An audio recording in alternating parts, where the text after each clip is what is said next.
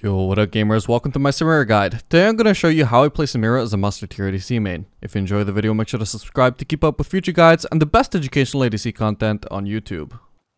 Alright, so we're getting into lane here, and I'm just going to hold on to my skill point for now.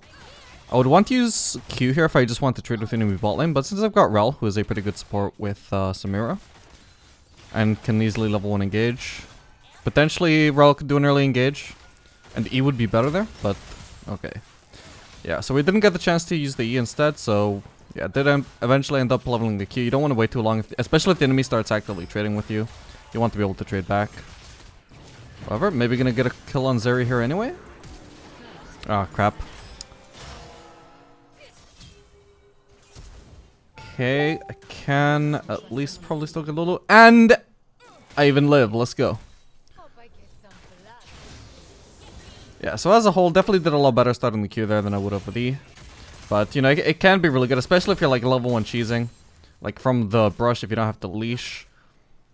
It can be very, very good to start the E instead on SAMIRA because it just gives you more damage since it's, I guess about the same damage straight up, but you get a lot more attack speed, you get the gap closer into melee range to use your passive, it makes it harder for them to get away from you, etc. But anyway, I'm just gonna pick up this rated Dirk here, I guess, because we just have the perfect amount of gold for it. It's gonna be way better than just grabbing double longsword and the dagger or something. So this rated Dirk is something you can do like whenever you want, really. It's gonna build into collector later on, and by rushing this over like the components of shield bow, we're basically getting a stronger early game at the expense of delaying our mythic, which is obviously not great. So in order for this to be worth it, we need to be able to snowball. Since I'm already at a double kill at 3 minutes, well, okay, I only have 1 kill technically, but you know, we killed them both at like 2 minutes, level 1 or 2, whatever that was. Hopefully we're going to be able to keep that pace up and just snowball really hard, and this rated Dirk should help me do that. Or maximize my chances of doing that. And SAMIRA's a champion who very much is snowball reliant, so okay, I'm going to switch targets onto Lulu here. Okay, she misclicked that polymorph. Try and go into Zeri here, using the E for some gap closing and some attack speed. Get into melee range as well. Oh, and we just barely kill her. Nice. That was so you see, that was such a close kill. I only got that because I went for Serrated Dirk, which is the strongest prospect that I could possibly gotten at that moment. So I can't remember at the moment if that would have made a difference for the Lulu kill. At the very least, I got the kill faster because of the Serrated Dirk, and I definitely only got that Zeri kill thanks to the Serrated Dirk. So at the moment, I'm gonna say that it's heavily paying off. It's definitely looking that way. Also able to get solo playing there. Nice of Rel not to tax that. So I guess what we'll do here is we'll just pick up the Vamp Scepter. And get the refillable. Probably gonna have to sell that pretty soon though, since I'm sitting on a Serrated Dirk. That I'll eventually... It's taking up a slot that will take a while for me to fill up, so... Yeah, eventually it'll probably lead to me having to sell my refillable for boots or something. Still, it can help me a lot for now, potentially. I would say since I have the Vamps up to those, pretty optional. If you don't want to go for the refillable at this point, it wouldn't be the worst thing. Okay, so we just want to thin this wave out before we really try and look for another engage. We don't want to throw our lead by being too cocky. We probably can win a fight even against a bigger wave than them, but, you know, why take that risk? My Vamp Scepter alone is already just giving me healthy from the poke that I took. Alright, so Rel hits an engage. We're going to go into Lulu here since she's the one furthest out of position. She's using that W early to block the polymorph. Or potentially block it. They're just able to clean up Zeri pretty easily. I guess she didn't have E. Yeah, I mean, so we're doing pretty well for us right now. This is actually not really too uncommon for a SAMIRA Rel lane. Honestly, this is just an absolutely brutal duo. Just have an insane early game. So you can see we just easily kill whoever Rel manages to hit or engage on. I think Rel might be the best support, like the absolute best support for SAMIRA. She's definitely up there. It's definitely a lane I really hate to face.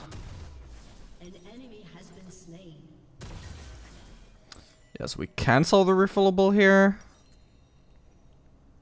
Alright, I'm out of range, so I won't bother. I was thinking of selling it for boots. Oh well. But it's not gonna get me help me get into lane faster though if I'm gonna be walking back into the fountain to get it. That's just gonna delay me, so there's no point in doing it. But anyway, yeah, whenever we engage on Lulu, we want to try and, as we dash onto her, we want to give her time to like try and use her polymorph. But then also like use W in time that if she were to use it early, it would be blocked. But not using W so early that at the same time she has time to realize that it's gonna get blocked, and you know, just hold it. So she has been holding it every time pretty much, but when we're diving into melee range of her, it's just not really something we can react to. So we just have to use it preemptively every time. It's only if we're going on Zeri, for example, and Lulu's like an auto attack distance away, that's when you can actually see the polymorph and then react to it with W and just cancel it. So far we keep going on Lulu. Oh, yeah, again, going on Lulu. This time I don't even have to use my W because it's just so free. Oh, okay, yeah, probably not gonna get Zeri there.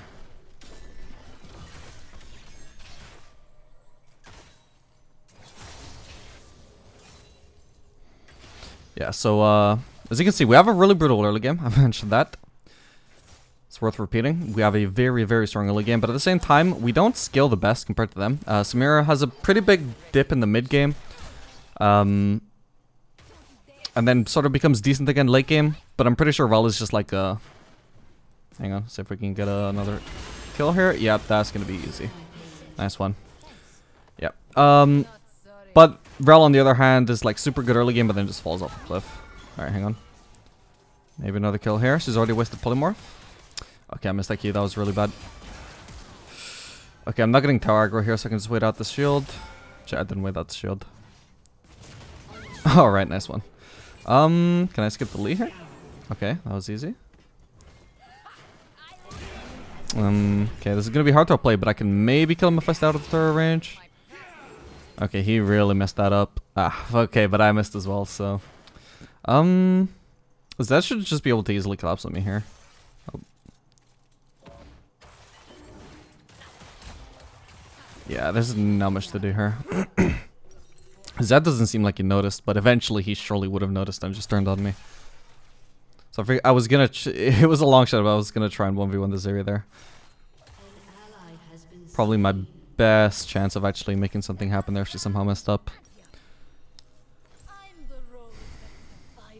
Okay, I really should have bought Crit Cloak there, but at this point I don't want to turn back for that.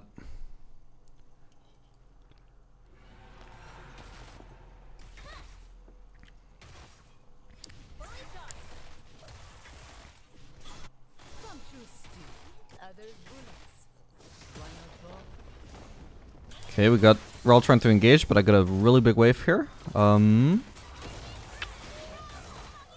Yeah, okay. Don't really want to fight here. We should just definitely disengage against the Zeri ult.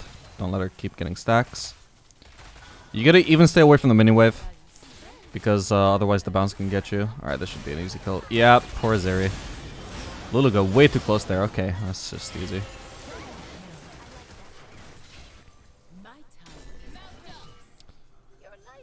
Yeah, so this probably goes without saying if you know anything about SAMIRA, but you want to try and space out your abilities as much as possible with your auto attack, so you can get as many ranks as possible while you're diving into these people, so you can get your ultimate. You don't want to just like, you know, press E, W, Q, and then auto attack.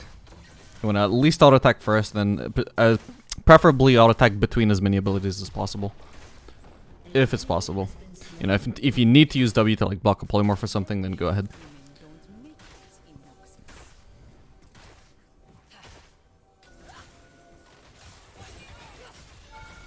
I'm just gonna get this turret before anything else. Okay, I think Lulu's trolling here. Either that or AFK. Probably trolling.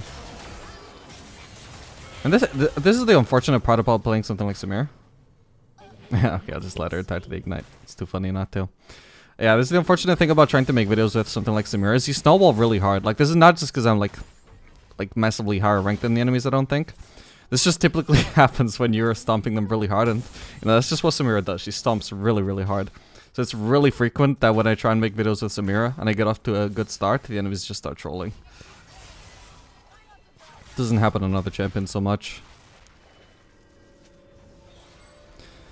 Anyway, gonna be able to pick up my shield bow easily here. I can actually pick up Collector as well. This is a massive base here. Next up, gonna go gonna go for the Tabis. We could also go for the Berserkers in theory, but they're just not as good as Tabis on SAMIRA. I was considering it just because I'm really fed, but I'm gonna try and teach you guys, you know, the proper build. Not just what I'd built because I'm fed. But yeah, generally you want to go Tabis or even sometimes Merc Dreads on SAMIRA rather than Berserkers, because you don't auto-attack too much compared to other DCs. Like a lot of your team fighting is just your ultimate, and to do an effective ultimate, obviously you need to be pretty deep into the enemy team to actually hit them all, and you need to survive long enough for your ultimate to actually kill them, right? So the survivability from the Tabis is really good, because you need to be able to survive just the minimum amount of time without sacrificing too much damage, so that's why you can only really build shield bow. You have no other choice than SAMIRA. It's your only possible mythic. Should maybe go top here. And also why Tabis are generally favored over Berserkers. Although if you are snowballing, you can go Berserkers, sorry, or maybe even Ionians as well. Let's see if he walks up here. Oh, okay. Yeah, Ionians are also a perfectly good choice as well if you're snowballing. Honestly, maybe even better than Berserkers. I don't know. I just know attack speed feels nice. But she is very reliant on her abilities, and you can also just, like, there are a lot of situations where you can't, like, use all of your abilities to stack up your rank, right? You basically can only rely on auto-attacking Q, auto-attacking Q, auto-attacking Q. Just keep repeating that until you're max rank, you know? You get that a lot faster if you have CDR, right? Ooh. Okay, we're all heading at the back, so I guess they couldn't see her. Maybe baited them into a bad fight here? Alright. So we can maybe get Lee here. Alright, nice. I'm really close to killing him. Oh, crap. Oh, well. At least it helps us clear the whip.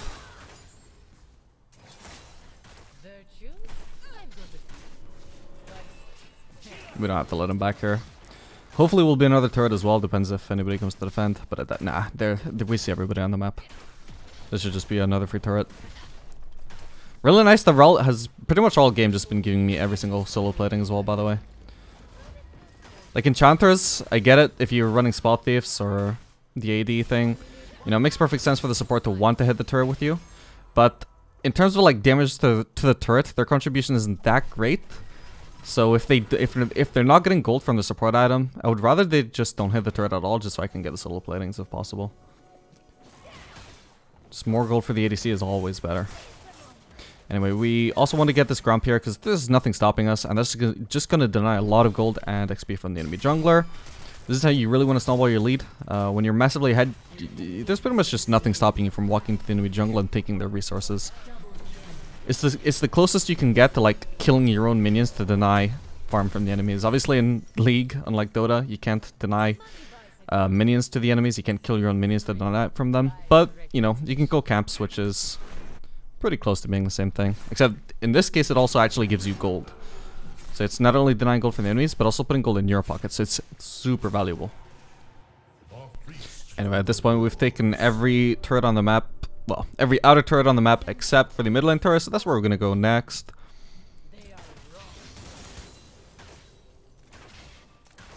That's for why we went to top lane in the first place rather than mid lane. It's just a lot easier to take the turret against a Darius than a Zed, for example. Zed is more threat from range than Darius does. And on top lane, you're also more isolated, so there's less chance of the enemy jungler coming to help. Especially when platings are up, that's very valuable to just go top lane instead of mid lane, if you can get platings more easily there. Okay, I got a good trade there. I'm just obscenely ahead at this point. That even in a basically 1v2 trade, I still won that really easily.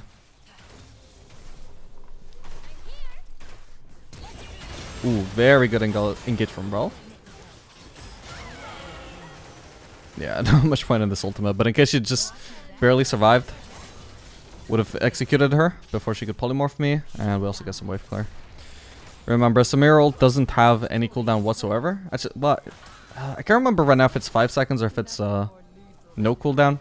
But it's effectively the same thing. You pretty much every time you get an S rank, you're going to be able to ult again. So there's pretty much no downside to using ult except for the amount of cost. But at the moment, that's not a concern for me. Okay, not going to be able to get Darius there.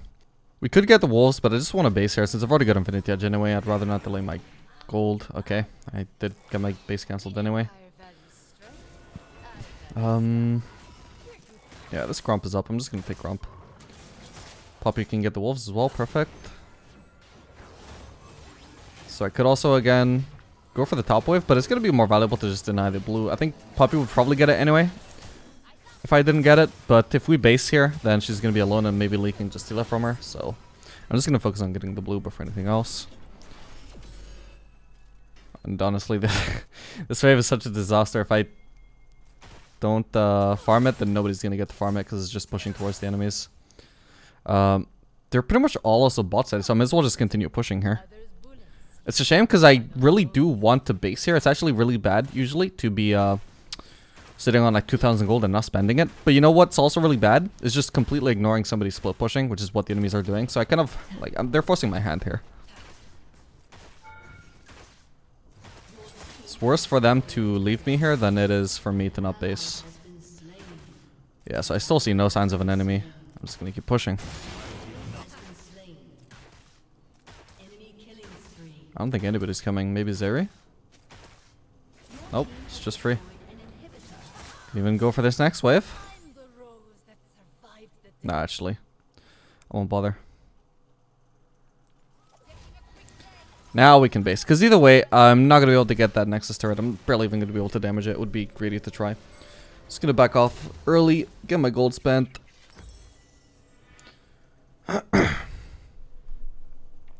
Okay, so now our options are going to be either Lord Dominic's or Bloodthirster, really. Those are the two main options that most people would go for. So they don't have too much armor right now, but you can see the Lee's starting to build even more, probably going for a Death Stance, and Darius also has a component that can build into Deadman's Plate, so they're going to be getting a lot of armor soon. Hang on. Oh wow, he just dies really, really fast. Yeah, but I mean, as you can see, like, I do so much damage right now, and one more armor component on all of them is not going to change much. So in this kind of scenario, I would just I would advise you just to build the Bloodthirster, because you're going to have so much more survivability. Drastically reduces the chances of the enemies being able to shut you down, and your damage is going to be more than acceptable either way. So the further ahead you are, I would say the more viable it is to just build defensively. Some people think it's the other way around. They think that if you're behind, you should build defensively, so you can, like, stop giving away even bigger of a lead. But that's just not how that works. If you deal 0 damage, you're going to be useless. And you're already useless as it is when you're behind. You don't want to make it even more so. Okay. I envisioned that going somewhat differently, but hang on. Maybe we can still salvage this. Okay. Alright, nice. Yeah, I was hoping to get an AoE ultimate there, but they all really backed off as soon as I flashed in.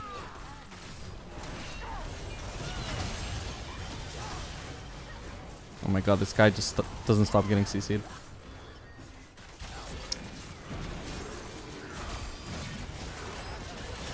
Oh man. Didn't get to kill the Zeta wall.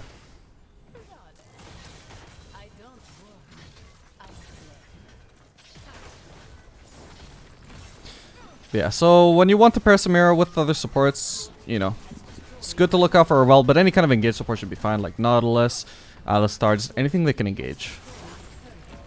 Anything that makes good use of your passive and just gives you an opening to just dash in and melt everybody. That's what you want as SAMIRA.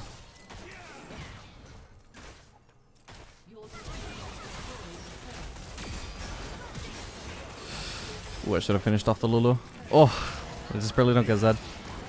Okay, nice. I wouldn't have been inside there into the fountain even if he aimed there right. Come on. Nice. There we go. Alright, let's just put them out of their misery. I hope you guys enjoyed this guide. Make sure to like and subscribe if you want to see more content like this in the future, guys. And I'll see you guys in the next video. Later, gamers.